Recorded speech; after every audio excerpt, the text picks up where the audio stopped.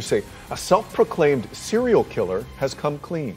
Glad you're with us tonight. I'm Matt Austin. And I'm Ginger Gadsden. Officers say Michael Townsend, who is already serving a life sentence for murder, confessed to murdering Linda Little. News 6's Molly Reed just spoke with police about the bust, 31 years in the making. Townsend is now charged with Little's murder, and police here say that they finally have the evidence to back up his confession. Now, today I spoke to her family, and they tell me they now have some closure from this news, and one of her sisters actually already forgives him. I refuse to live in fear, hate, anger.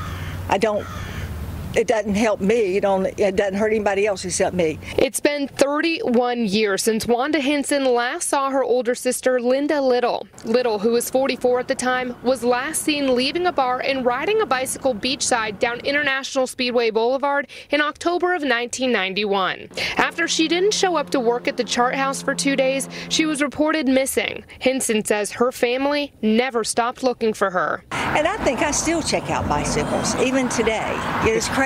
In 2020, Daytona Beach investigators say Michael Townsend confessed that he randomly met Little at a hotel bar and killed her. They met, they were enjoying a few drinks together, and then something that happened that, in his words, just caused them to snap. Detective Dave Dinardi did not reveal to us how Townsend said he killed Little, but he says they still haven't found her body. He did say where it was, and that was looked into and will continue to be looked into. When Townsend made this confession, he was already in prison, serving a life sentence for murdering Sherry Carmen in Titusville in 2008. Townsend tells investigators that he was sexually abused by his father and grandfather as a child and blames his mother and the other women in his life for not protecting him as a child, and as a result, he developed a hatred for women. Dinardi says Townsend since confessed to a number of murders to other agencies, but Little's case is the only one in Volusia County. There's another one in Florida, in Central Florida, as well as at least one in Tennessee. Now, Dinardi did not disclose where that other case is in Central Florida. Right now, Townsend is actually only facing charges for Little's murder and the one